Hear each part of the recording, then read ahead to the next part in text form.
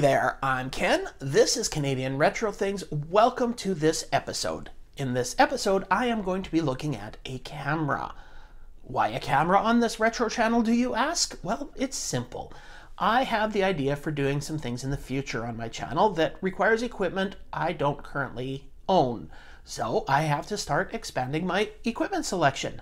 And I had a couple of simple criteria for this. I needed something with a front-facing screen and something that had decent image stabilization so that I could properly frame myself and use it while I'm moving around. So I thought to myself, hey, that sounds like a GoPro. So I looked into getting a GoPro.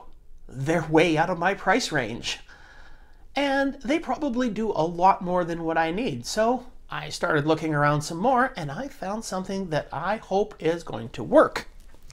And that is the AKASO Brave 7LE.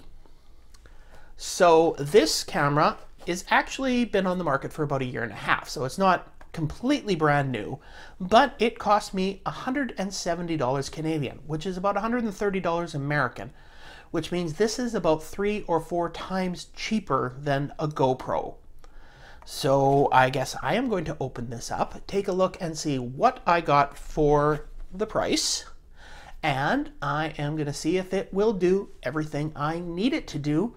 Also, I'm a little curious on whether I think this is actually 3 or 4 times not as good as a GoPro. Is a GoPro 3 or 4 times better than this? I don't know. I don't own a GoPro, but I'll kind of decide how much I like this thing. So let's open this up, take a look at what we got, and get testing it out.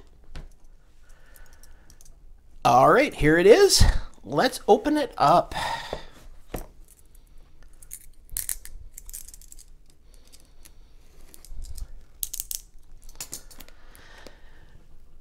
Well, that box was well sealed, but I've gotten into it, and here is everything that comes with it. So you have, obviously, the camera, and it is in its waterproof case. So you can open that up.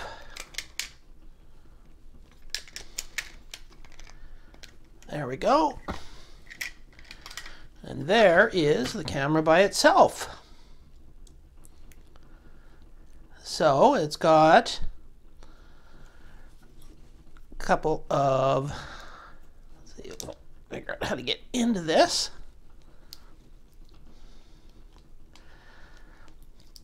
Now this camera is water resistant up to 1 meter. Ooh, that's stiff.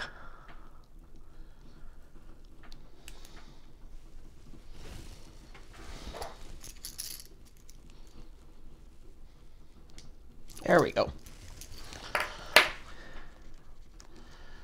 So here are the HDMI port and the USB port for charging everything. And as you can see, it's got foam in there, so it is for the waterproofing. And then on the bottom, it's got a tripod mount.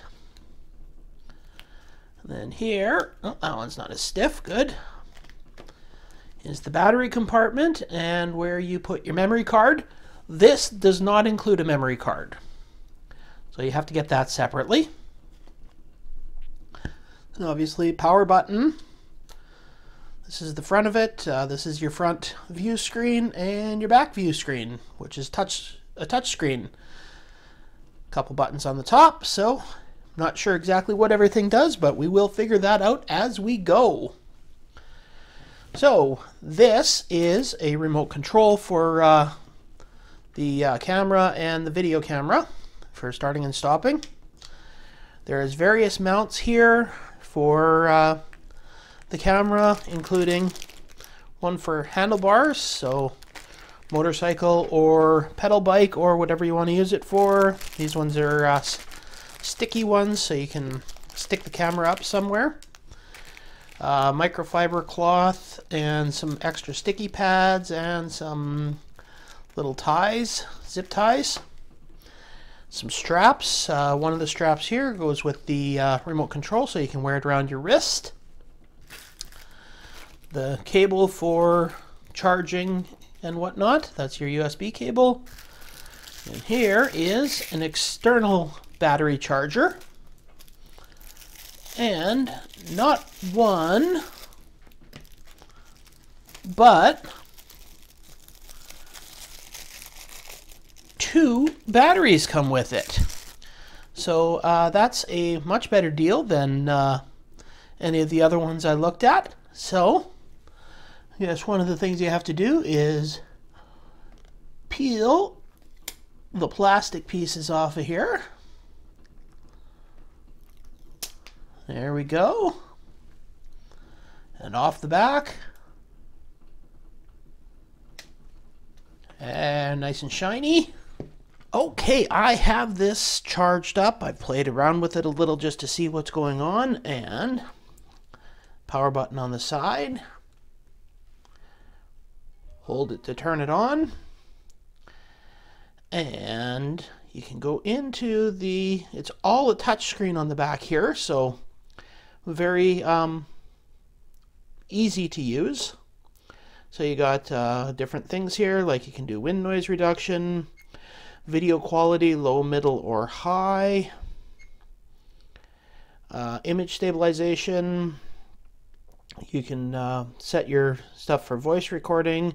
Video resolution, you've got 4K at 30 frames, 2.7K at 30 or 60 frames per second, 1080 at 120, 60 or 30 frames per second, and 720 at 240, 120 or 60 frames per second.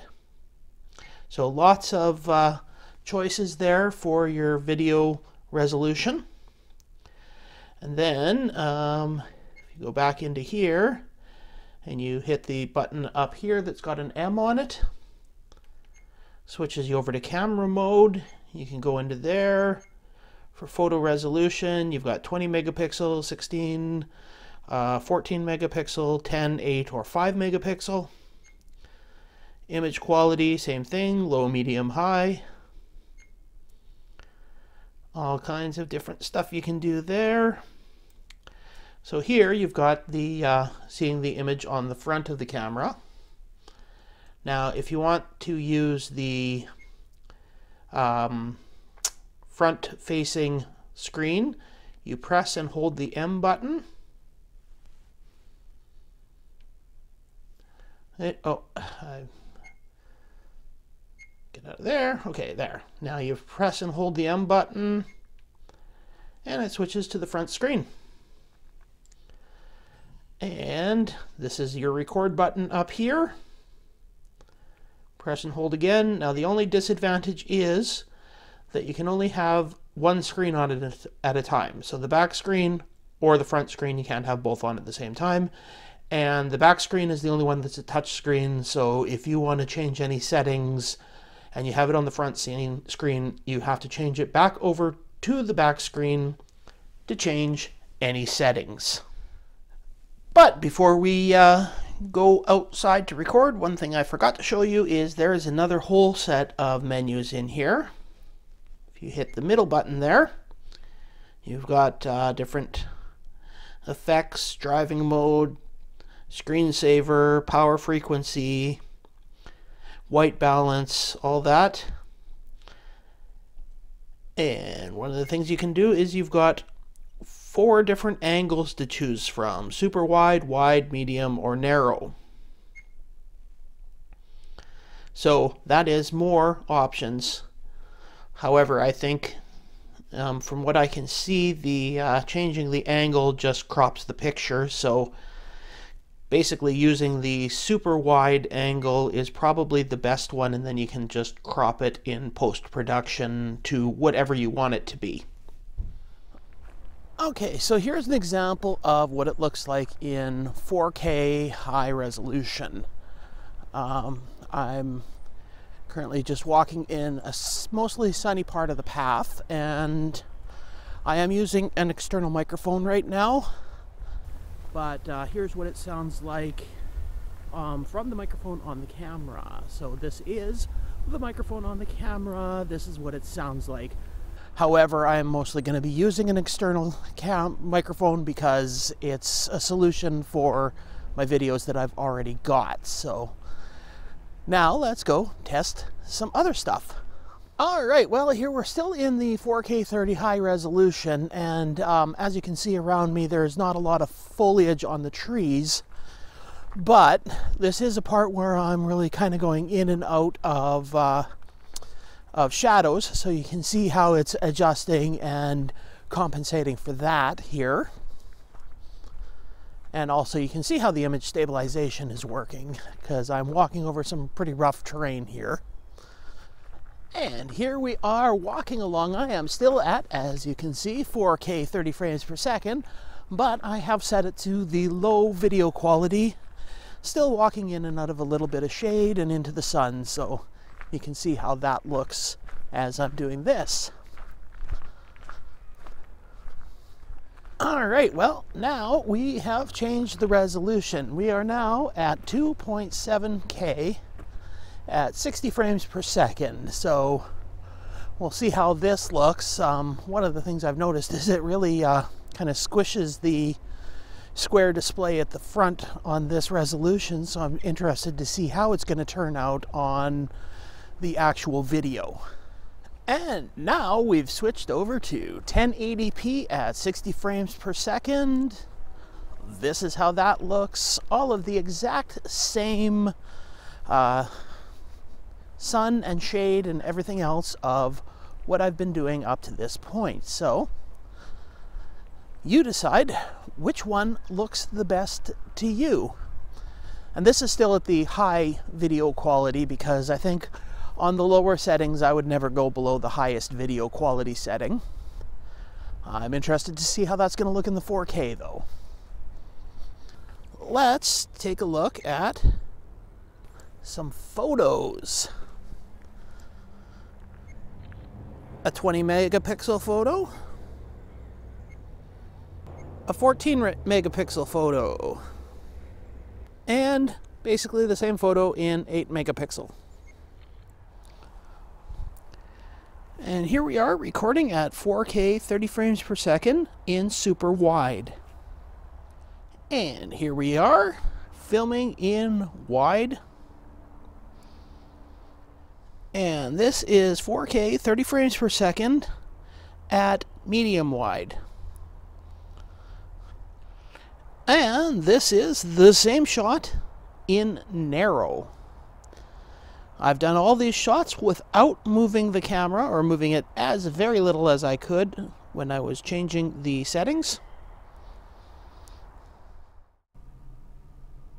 So you may be thinking to yourself, what about the battery life? Well, since I put in a fully charged battery, I've recorded about 25 minutes of video footage, most of it on 4K, some of it on some other settings. But I've also had the camera itself turned on for at least double that. So out of the 25 minutes, it's probably been on for close to an hour, and I've snapped about 25 photos with it. And in all of that, I've used about half of one charge. So it's at about 50% right now since I started playing with it. So I'm guessing I should be able to get about an hour's worth of filming on one charge of one battery. Well, there we go. That is my review of the AKASO Brave 7LE camera. Is it what I am going to be needing? Is it everything I hope it is? Well, I think it is. It's a pretty good little camera from my limited use of it. And you've seen the footage. You've seen what it can do. What do you think? I'd love to hear about that down in the comments. Or maybe you own one of these. Then tell me how you like it. I'd love to hear about that. And if you've gotten this far in the video and you don't know who I am, my name is Ken. My channel's Canadian Retro Things. Normally I'm repairing and playing with old computers and old technology. But if you would like to see where this camera is going to be taking my retro channel, then why don't you come along for the ride and hit that subscribe button. If you're already subscribed, thank you. And a like or a comment would be greatly appreciated. But I've got nothing else to say on the subject, but I guess I will see you next time. And coming very soon, the reason that I bought this camera. Bye for now.